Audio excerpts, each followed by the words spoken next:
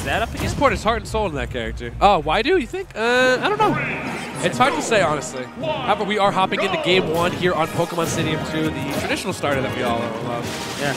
Now, this set's going to be just a very... I can already tell by the way Anti's charging up that flood. This is going to be a very patient, slow set. What Anti's going to want to do is find cracks in the armor where Sinji's not setting up his items properly, and he really just wants to stay in Sinji's face as much as he can. Pac-Man does have a lot of quick aerials to get out. Great options out of shield like Nair, Fair. However, Anti has the combo game, and if he gets his hand on Sinji, it can be very detrimental to him. Yeah, and that's a common misperception, I think, in gaming, is that staying in someone's face doesn't necessarily mean being overly aggressive and overextending yourself. It just means closing down space and making sure that they're weighing their options a little bit more than they might otherwise. And Anti, as cerebral player as he can be, is very well equipped to deal with that. However, perhaps the ace in the lineup of Deadly Alliance, Sinji, will have to see how he copes with it.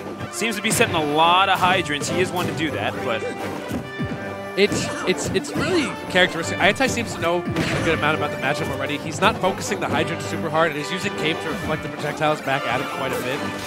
If you can play Sinji's game against him and not get destroyed doing it, you're already in the right place when you fight this matchup. Gets right back to the ledge, courtesy of that side B. That's it. Yeah, there you go. That was slick. That was a great Cape. Yep. And that was a statement first stock. Yeah, I see your bell. You can have it right back. But I do kind of wonder, I mean, he's going to want to use that bell. I feel like more than anything as an anti-air. Just no pun intended. Just to make sure that he's not jumping in on him, utilizing that forward air or back air or raw back air.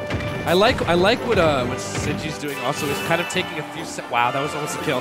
He's also taking a few seconds to try to just pedal back and stay away from it. So I think Sinji's going to be playing his game for most of the time. Pac-Man kind of tries to keep the game at a certain pace. Oh. That was sick. That was actually so sick. Caught Anti pressing a few too many buttons and almost was made to pay for it. However, Anti stays alive at 133 and makes it back to stage. Back air, keeps himself in advantage. Anti's just doing a great job of staying in Sinji's face the entire time. He's not really been going, and he's also been trying to lock down Sinji quite a bit too. These fireballs are forcing Sinji to stay in shield because he really can't, he needs that buffer time to charge the fruit and maybe deploy a hydrant here and there. And Anti seems to know this matchup fairly well. We're seeing that payout in spades. Yeah, and that's the trouble with sitting in shield. It makes you susceptible to a lot of grabs. Anti, well aware of that, and one more back throw ought to do it. But then again, why back throw when an up smash does the job just as well? I just realized we're in top 32 as well. Awesome. We're out here. I don't know how many matches we're getting here in top 32, but I'm pretty excited. Oh, wow. I'm that excited. Just plants it on his head right there. And it makes you wonder what is in store for the rest of these for the rest of the tournament, really, since we're already in top 32 winner's side. Anti versus Sinji just goes to show how deep the talent pool is in Tri-State in general. Seriously. Because, I mean, these are names that are known around the world, and they're just kind of chilling here in New York, like with us. Like, they're gooning. Straight Absolutely. up. Anti looks so comfortable right now in this matchup. I really don't see Sinji being able to take this unless he switches how he's approaching it a little bit. Anti's just been making sure to lock Sinji down, stay in his face, and he's been not letting Sinji dictate the pace of the match. He's been kind of playing along, and he's been able to capitalize every single time Sinji gets in a position where he's too defensive. Yeah, it's almost like Sinji is trying to drive too slow in the passing lane, but it's Anti kind of tailgating, making him push it a little bit along. Exactly. Oh, and the bell right to the face. The missed time on the cape is going to cost Anti that stock there. Sinji no slouch. Sinji isn't exactly a momentum-based player, but he is able to use his survivability to his advantage when he's trying to equalize those stocks. Jab by Anti. Sinji on the ledge will be made to come back with that hydrant. All right, here we go. Catching the landing. Yeah, Sinji loves to You catch thought he was about landings. to throw him into the hydrant. If I was expecting Sinji to really catch the landing. Every single time that Anti lands, he loves to catch with the fruit. Every single time. It's been working out really well. Sinji's actually slowly bringing this way back. Anti doesn't seem to have as many answers. Whether Sinji's tightened up his defense or Anti's overextending quite a bit, not being able to find cracks in the armor, I don't know. But whatever it is, it's working. Galaga pops up. I'm going to say Sinji's tightening up his defense, honestly. Because Anti seems to have the same game plan when approaching every single time, which is jump in. But Sinji's been able to just keep a respectable distance between him and Anti. Sinji. Oh my gosh! No spark or anything. That's so funny. Yeah. Hey, like I said, you live by the jank, you die by the jank. That's right. And there was a lot going on. There was a spaceship. There was a fire hydrant. It honestly sounds like a fever dream, but like outside of the context of Smash, it sounds a little messed up. And Anti checking his phone, just like on Tinder, like nah. Sinji, nah. My man's swiping out here. Yeah, no, don't contact him. Are we seeing character switch, or is this man insane? No, he's not. He's not. Is he? No. No, he's going back to Mario. Yeah, why would he switch? He looked so comfortable in just maintaining that fair amount of space between him and Sinji. I really didn't see a switch coming anytime soon. Sinji's going to have even more space to work with as we go to Town and City for game number 2. I definitely agree with this pick. Just in terms of how much room it gives him, Anti is going to have to really measure out how he's going to have to concentrate more so than anything else on staying in the face of Sinji. Sinji is going to have to work on his punish game a little bit in the face of one of the best Marios on the face of the planet. Is again, Anti just taking the match at his own pace. He's not running in too much, which I love to see. You really want to take it slow against Pac-Man. Running in a lot. Same thing with Sinji. Sinji's doing a great job of just keeping his defense tight and getting these little hits in where Anti seems to be dropping his guard.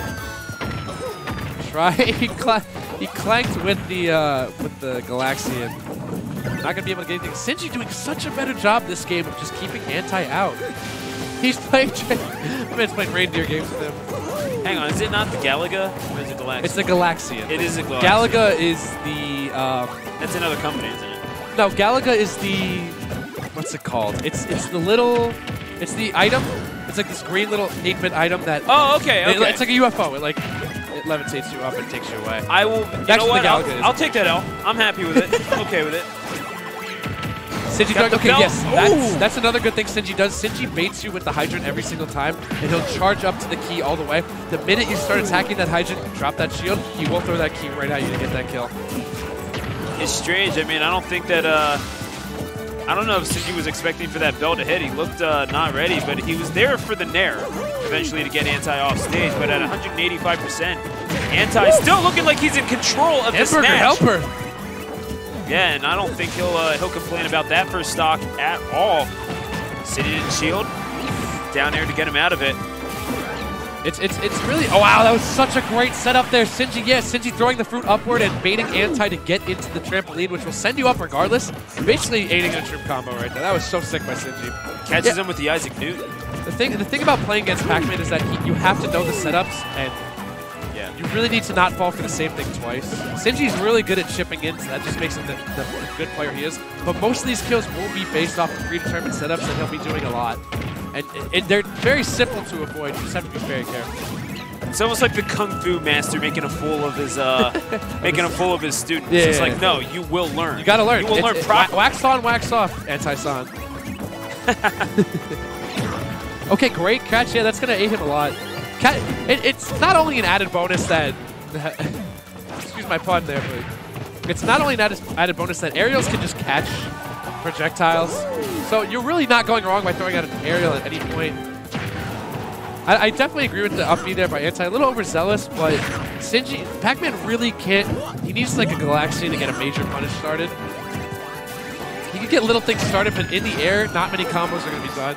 That Galaxian just flew. He's dead off that back throw. Anti doing such a great job of just remaining patient. I don't know if it's best of 5 currently, but Sinji might be looking at his last stock of winner's side. He just pull something together and tighten up that defense.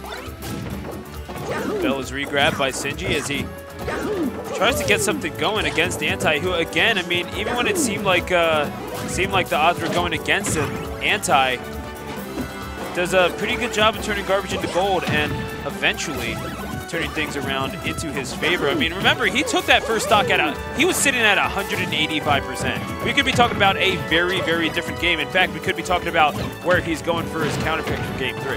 One thing I like a ton that Anti's doing is that he's not sitting in shield too long. Every single time that he's sitting in shield for about 2 seconds, he'll jump.